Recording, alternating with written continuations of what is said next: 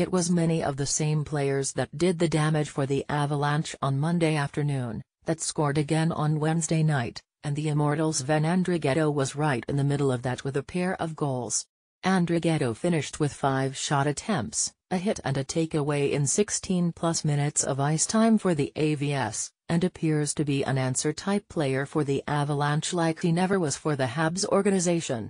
Andrighetto, Matt Duchene, Nathan MacKinnon and Nail Yakupov all finished with multi-point nights, so there were plenty of bright lights to choose from after Wednesday night's game was over. It's never a good sign for the Bruins when there are several worthy candidates for biggest reason behind a team's loss, but here we are after another shoddy game against the Avalanche.